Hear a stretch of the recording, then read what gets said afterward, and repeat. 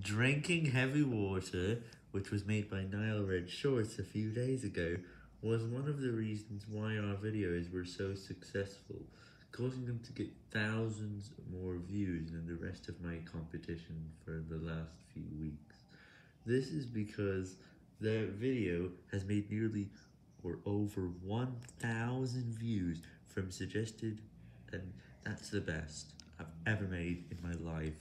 And it also had a huge spike in growth, making it past 1,000 and made more views in one day from suggested views than any other video made in a lifetime. Videos like that are pretty much impossible, and you need to have at least 1,000 subscribers for that to happen, or leave a lot of links in the video.